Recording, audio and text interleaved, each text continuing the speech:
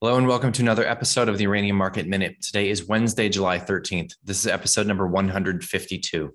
My name is Justin Huhn. I am your host. I'm the founder and publisher of the Uranium Insider Pro Newsletter, the only investing newsletter that focuses solely on uranium and publishes on a regular monthly basis. As always, nothing that you see or hear in this podcast is intended to be investing advice. I'm not your financial advisor. This is not financial advice. Please always do your own due diligence when it comes to investing and always take responsibility for your own choices. All right, good to be back here again with you guys today. Had a very interesting day in the market. The market opened just gapping down on higher than expected inflation numbers and with the CPI numbers, the PPI numbers coming tomorrow. And then the market kind of clawed itself back throughout the day. Most uranium stocks actually ended up in the green today, which was nice to see. A slight outperformance of the broad market on a relatively volatile day. We'll look at the charts in just a moment. Before we do that, let's go ahead and jump right into the daily scoreboard here. Spot price of uranium trickling down again slightly, 46.50 a pound mid-market. Really interesting to see the spot price holding up okay, all things considered, with a quiet time, seasonally speaking, a typically quiet time, and with spot trading at a consistent, very large discount to NAV. In fact, yesterday it closed at a minus 16.15% discount to NAV. This really isn't a great look for the spot vehicle. I think that there's a lot of folks in the market that would appreciate the Sprott Physical Uranium Trust actually going for that non-course issuer bid and buying back units with some of the cash that they have now. Do they have enough cash to bring them all the way back to trading at NAV? Probably not. But given the fact that they are still sitting on $60 million in cash, buying trust units at a 16% discount to NAV is certainly more accretive to shareholders than buying more uranium, which honestly, I'm glad that they're not buying uranium when they're trading at this big of a discount to NAV and they still have some cash. So possibly they're working on that. I would really like to see them do that. Even if they can't move all the way back to getting them close to their net asset value, at the very least, I think it would be a strong message to the market that, hey, this vehicle, this product does have this in the tool shed here. We can use other tools besides just buying uranium. We can buy trust units back if the discount to NAV persists. With that said, it's also highly likely that the guys at Sprott, basically, especially Mr. Ciampaglia and other folks that are working with him on this vehicle, they know more than we do. And they are in conversations constantly with very, very high net worth investors, institutional investors. So I'm sure that they understand that this moment in time is temporary. And when risk is back on, they fully expect this product to trade back at NAV and ideally at a slight premium on occasion, allowing them to raise more cash, buy more uranium. I think that is actually probably the case. I do believe that institutional investors that are aware of this product are aware of the mechanism of this product and are likely to go after this product when they want to put money to work again. Okay, let's see. The two ETFs, URA and URNM, both reported no changes in outstanding shares. Not a lot of funds flowing at the very moment. And when we do see volatility over the past few months, that tended to be to the downside. And so we have seen more redemptions than we have share issuance. With that said, URNM has barely changed their outstanding share count over the last couple of months of risk off. URA significantly more so, probably due to increased volatility, likely influenced by the options activity that is far greater and a far deeper options market for URA than there is URNM. Okay, let's look at the charts. I have a very interesting chart to show you guys that really, really starkly points to the underperformance of the equities of late. Okay, so when I've done this relative charting in the past of the miners relative to the metal, I have chosen to use the Sprott vehicle, the SPUT vehicle as the quote unquote metal. But now that that's trading at a significant discount to NAV, I prefer to actually go towards the UX1, which is basically the uranium futures price. And there isn't much of a uranium futures market. So this really is kind of the price of uranium. This UX1, excuse me, let's see. Continuous current contract in front, 46.45. That's pretty close. We're actually right at 46 But either way, it's closer than it would be if you were to look at the Sprott Physical Uranium Trust, because it's trading at a 16% discount to NAV. And now we see the SPUT Trust today was quite weak, and the equities were up 1, 2, 3%. So, and the SPUT Trust was actually down today. So that we actually saw a big bump up in that overperformance. But in my opinion, if we look at URA relative to the front month contract on uranium futures, look at this level that we're sitting at here. The price of the equities, AKA URA, is at levels right now that they were back in November of 2020. This is before the bull market started. This is crazy. So when you look at the equities valuations relative to the actual price of the commodity, we are back at pre-bull market levels. And you might say, Justin, some of these equities have doubled, tripled, quadrupled since that level. And yes, that is true. But if you look at things on a relative basis compared to where the metal is, we are back at pre-bull market levels for the equities. That's insane. And this actually speaks a lot towards what I've spoken about in the past couple of weeks, which is the smart guys. And I don't want to say, I'm not trying to say that there's smart people and dumb people, smart money and dumb money in the sector. Of course there is, but what I'm trying to say is that the people that have put 10, 15, 20 plus thousand hours into this, that are managing hundreds of millions of dollars in assets under management in uranium specific or uranium focused funds, these guys are getting long here. These guys are buying your shares. Okay. That's what's happening here.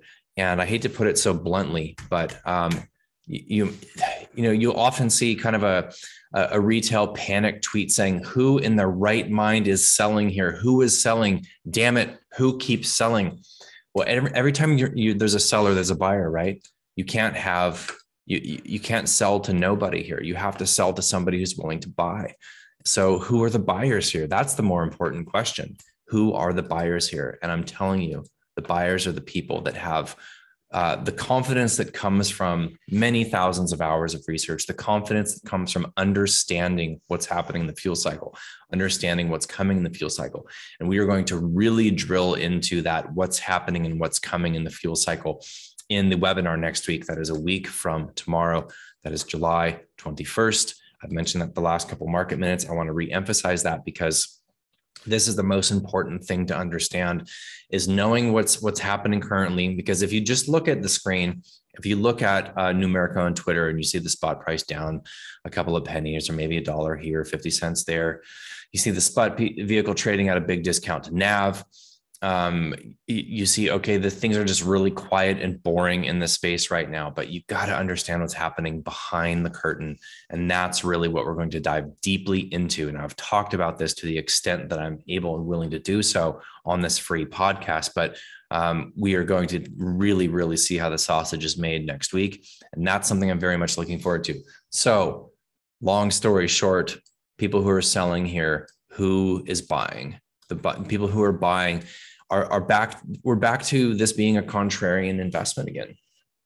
This is a belief in the fundamentals, a belief in where the market is going to go eventually, and a trust in that, and understanding that we've pulled way back in terms of valuations for these things. And yes, the spot price has fallen from the price that it peaked out at. That is true, but we are way up in the spot price before the beginning of the bull market. In fact, we're up about 50%, slightly more than 50% when the bull market started. Okay. And we're talking about December 2020. The bull market did not start in March 2020. Okay. The equities bottomed out because of a risk off event. That was a complete anomaly. That was an exogenous event that had nothing to do with the fundamentals of uranium. That's not when the bull market started. Now that led to, a Cigar Lake being pulled offline for 6 months. That led to Kazatomprom not doing any well field development for 6 months. That had some knock-on effects in the future, although very little for Kazatomprom. But the real volume did not come into the sector until December 2020. That's when we saw the volume kick in that wasn't there before. And look how the volume has really picked up since then.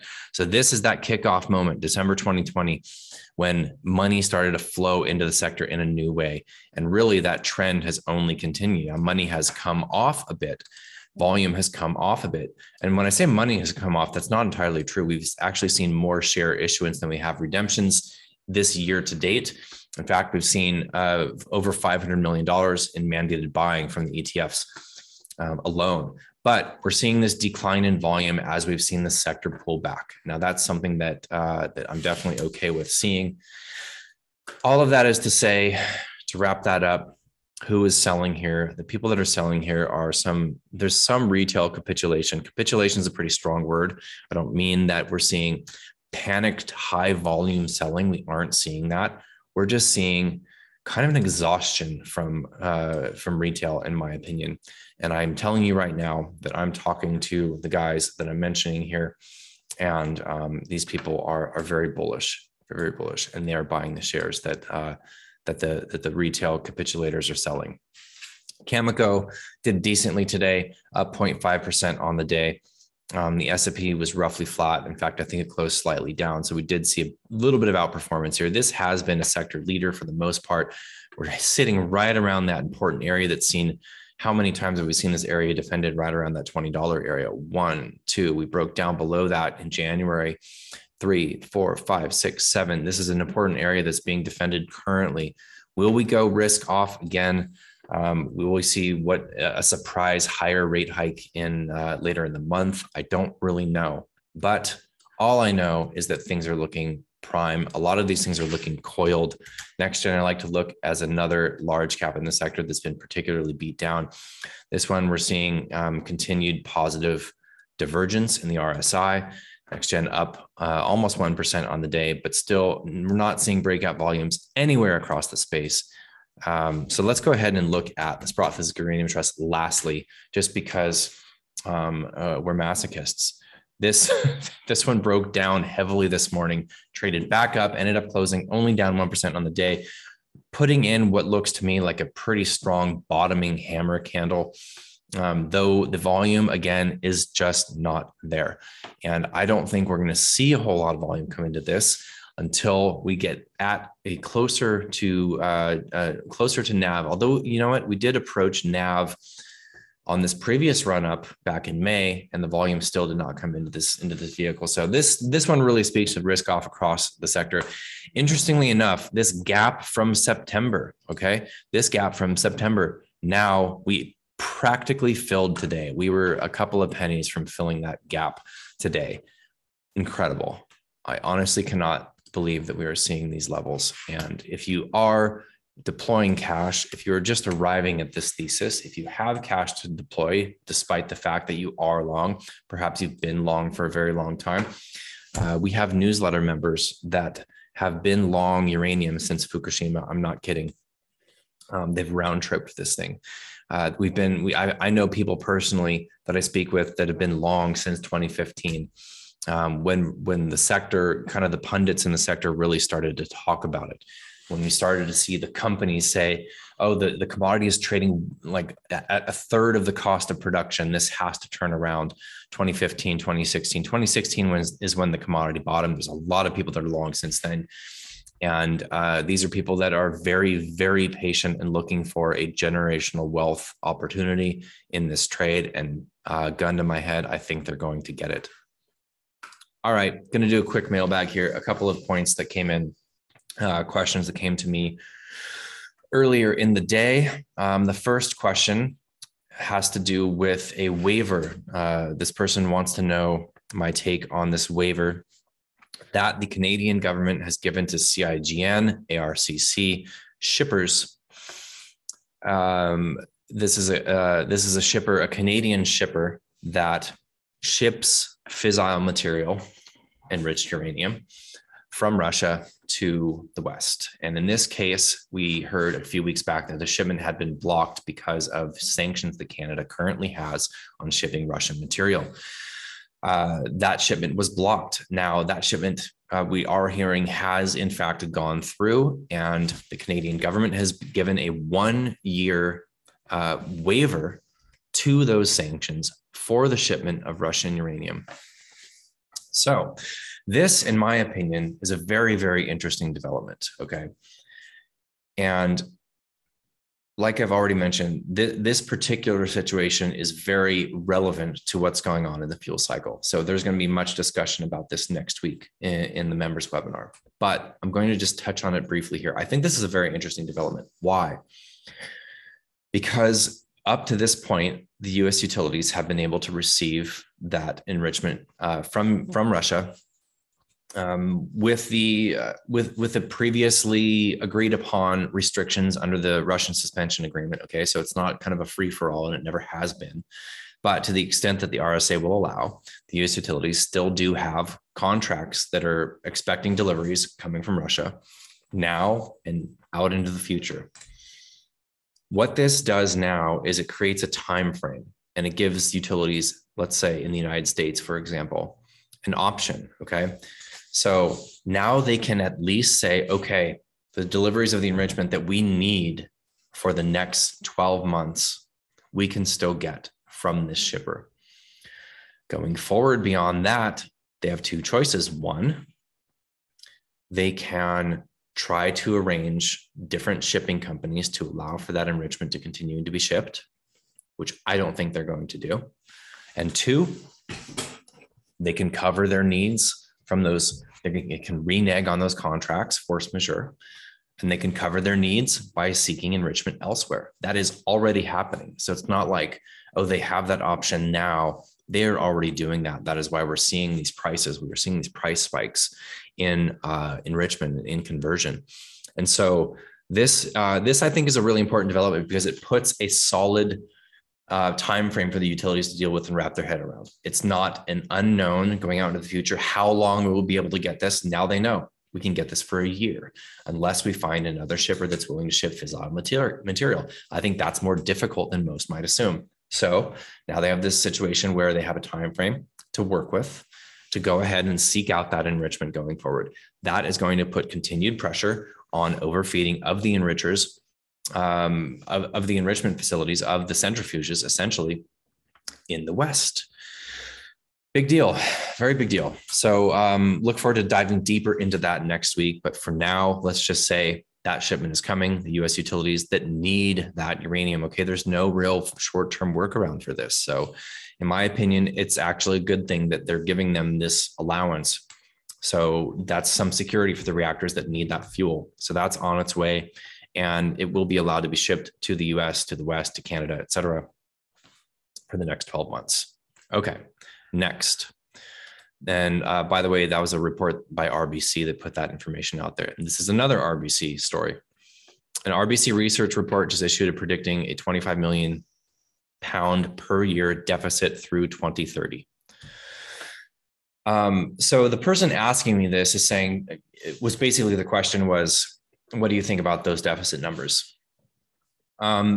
First of all, I think that they're probably putting an average on, right? Because we are going to have mines come back online, assuming that the price justifies it. But we do know already that Paladin raised the cash to bring Langer Heinrich back online. That's expected to come back online 2024.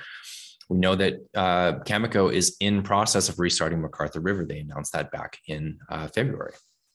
And so really what this 25 million pounds per year deficit, I don't think that's calculating an expected overfeeding, at least for the next few years. At least, minimum, we're looking at 3 years of overfeeding in the West, unless something drastically changes where all of a sudden Russian uranium is allowed to be sold back to the West. I don't think anybody's expecting that that's going to be the case. So it takes multiple years to build out enrichment capacity. In the meantime, the only way that the increased demand can be reached is through overfeeding, which is having an immediate effect on UF6 and conversion, and will be having an effect on U308, and that is coming. So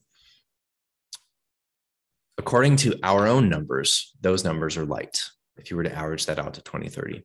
And those numbers include an expectation of most mines that are in development or expected to be in development towards the end of the decade do in fact come online, which is a stretch. And we're still going to see significant supply deficits larger than what this RBC report put out. in our opinion.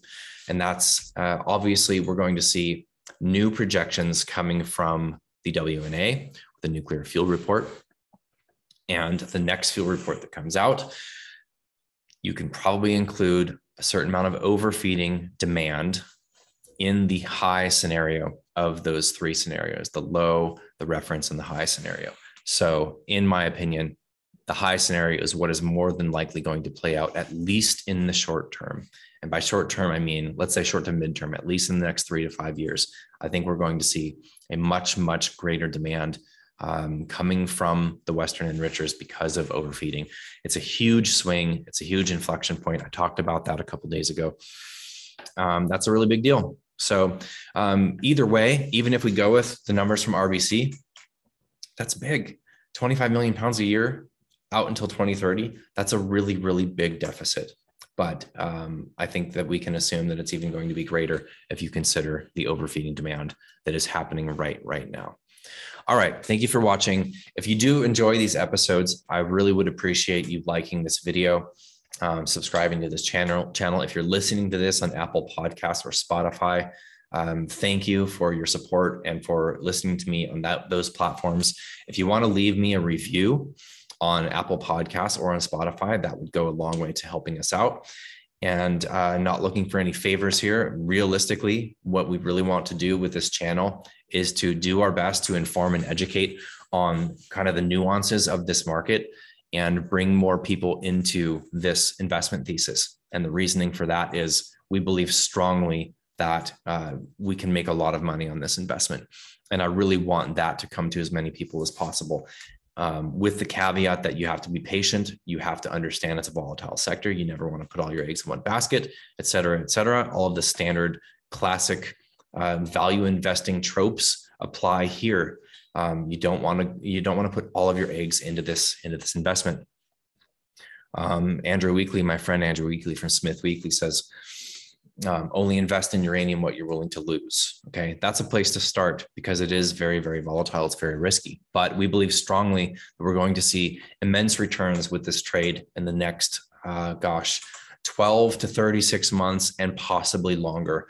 I think that this is going to make very, very strong moves. And I think that when it moves, it's going to surprise people to the upside, as uranium always does, as it did when it first moved, when the bull market really first started, in my opinion, December 2020, it just took off. It left so many people in the dust.